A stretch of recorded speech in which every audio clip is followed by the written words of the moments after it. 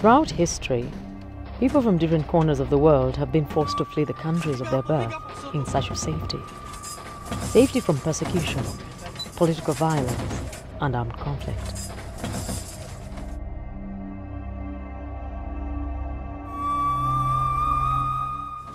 Starting in the early 1980s, the Somali Civil War has taken its toll on the country. Just off the coast of Somalia, refugees are streaming across the border into Kenya. Some eventually head to Uganda. This exodus has been going on for over 20 years. The number of displaced persons has swollen to almost a third of the country's entire population.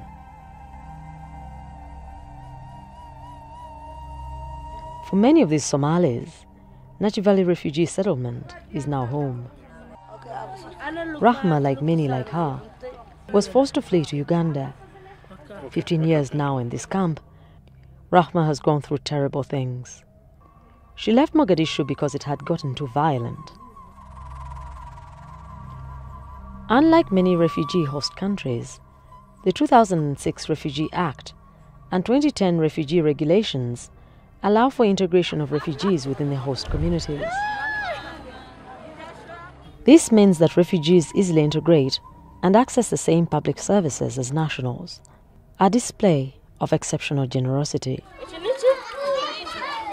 However, this has had its impact on the existing public resources, especially around the host communities.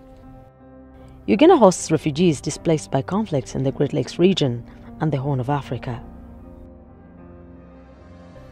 As of 31st October 2018, the country was hosting close to 1,200,000 refugees. And with the continued civil unrest in the region, the numbers keep growing. Majority of these refugees come from neighboring countries.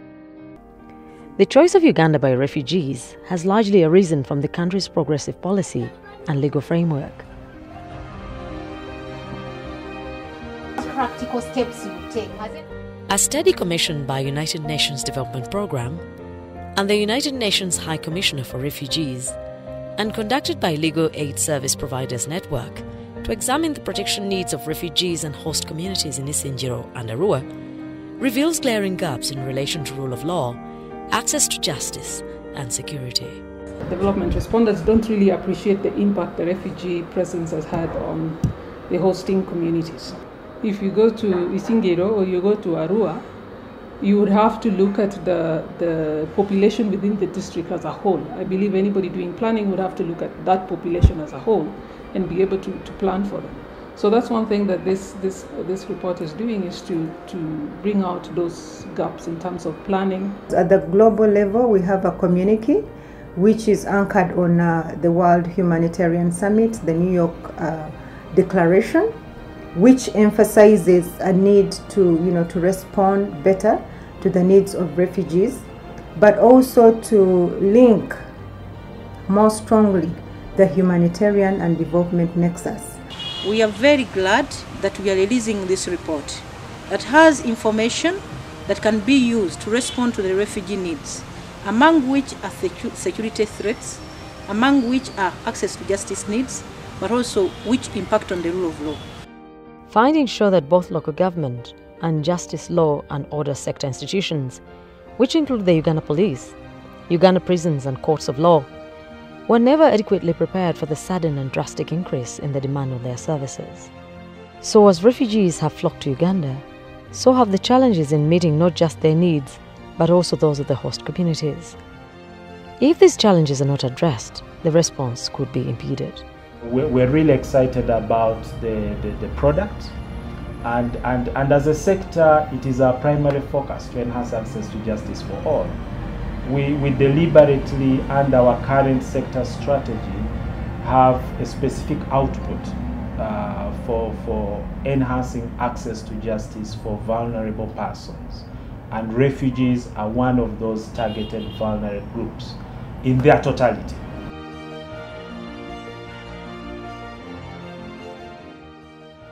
Despite state structures in place and various institutions mandated to guarantee rule of law, glaring gaps exist. This includes legislative and executive bodies as well as judicial institutions. But we don't have a juvenile detention center. In South Sudan, a girl of 15, they say she's ripe for marriage.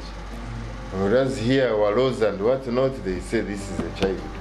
So they really, especially in settlements, it is really very difficult.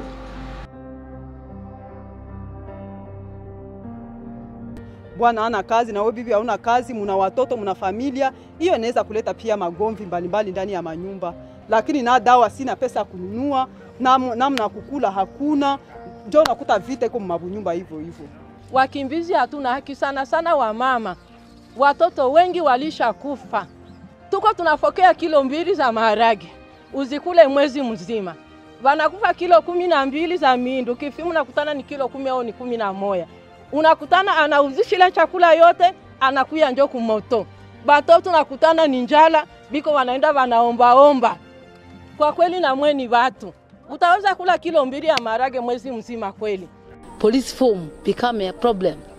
Sometimes you want to go there, like you see this one's development. You want to get a exactly result through police form. If you reach there, they say the form is the only one. If you want to achieve that one, you go and photocopy this. The police have a special unit, the Sex and Gender-Based Violence Squad, that deals with SGBV cases.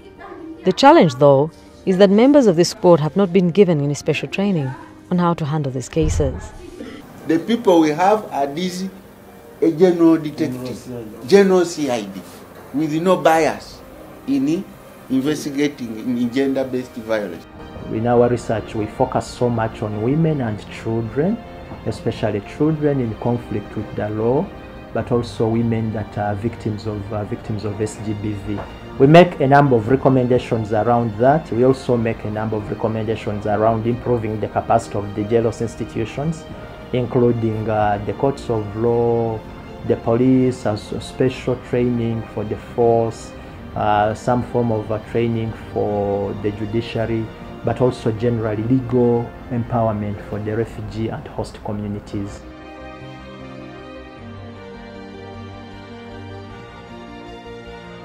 The 4th Jailhouse Sector Development Plan, SDP-4, explicitly notes that refugees are a vulnerable constituency that requires targeted access to justice services. Uganda, like in most countries in the world, we realize through a joint assessment with UNDP, with UNHCR, that access to justice is complicated both for host and refugee communities because courts are very far away and the few mobile courts we've been financing are very expensive. So this joint assessment we carried out is just a call to other partners, development partners and others, to support us in improving this access to justice for both the host and refugee communities. But the major problem is to that discrimination of staff, and there is no translators. People are required to know exactly the charges that are brought against them, and this must be done in the language that they understand. Their problems already started at the police station when they were arrested, during interrogation, writing of the statement. The issue of interpretation. It's a challenge that I think has failed to just go away. You can't get someone who will speak 5 different languages, in one spot. It's not easy to bail a refugee from court because who's going to stand for them as surety? So you find that, for example, if it was a case committed by 2 people, they give a Ugandan bail and the refugee stays there. I would propose that in the future we have more awareness for refugee cases, so refugee law and refugee issues should be studied and taught, therefore, in law schools, at the Law Development Center, police training schools. While some judicial officers have experimented with mobile courts, this has not been very successful. This is largely due to logistical deficits as well as lack of planning. The judiciary itself is aware of what needs to be done to ensure success of these courts. You can reduce costs of delivering access to justice through mobile courts in the refugee camps by making use of premises for the local administration. At least I've seen where you do initial planning, the outcomes are always much better. It's cheaper, it's more certain, it's more cost effective. The informal justice systems stand out as preferred avenues by both host and refugee communities for resolution of legal disputes. They are considered to be less corrupt, less costly, and more accommodative. Wapasta tunawatumia kwa kupatanisha, kwa maana polisi yeye ni ana separate jamaa.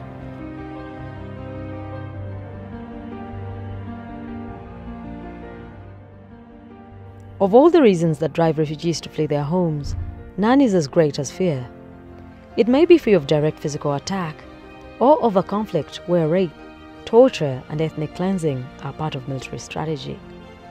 Even if they survive these dangers and make it to another country, they may find that their threats and fears follow them. The conflict or tormentors they try to escape from may have an extraterritorial reach, and their lives and dignity continue to be threatened.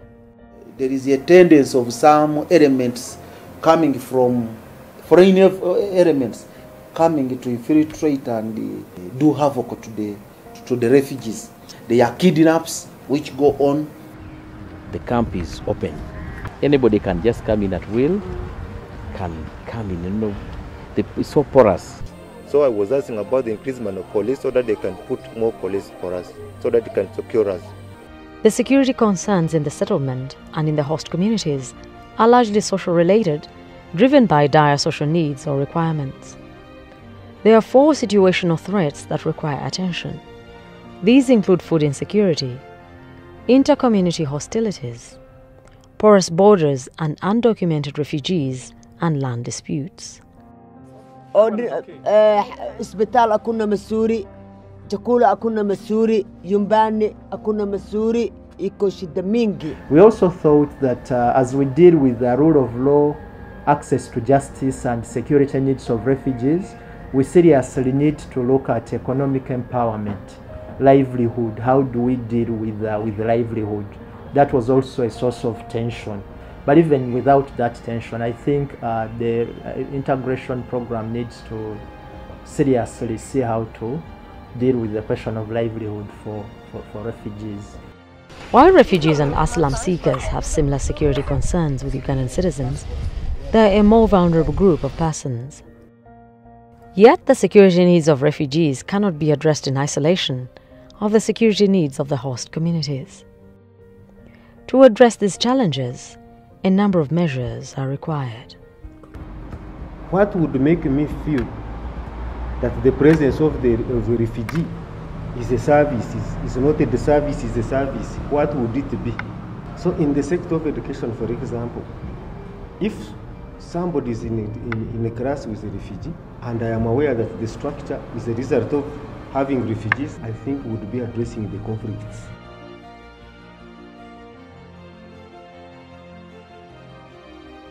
The government has got a loan of about $50 million to improve and also to expand on existing infrastructure in refugee hosting districts, to build schools, to expand, furnish and equip them, to build new health units, to furnish them, to equip them, and also provide with the drugs, and also to establish, open up new roads or upgrade existing roads. This project is one of 7 others being implemented in Isingiro district. 6 classrooms are also being constructed on each of the 6 primary schools in Isingiro. And the community is just proud, very, very proud of this project. When it is completed, it covers Katembe, Kamuri, Nachivare. In another sense of the broader programmatic of UNDP strategy, we have a governance, a strategy portfolio that involves 3 areas: rule of law, institutional effectiveness, and also peace and security. And we do hope this study will help not only UNDP and UNHCR, but also the greater community to understand and respond accordingly.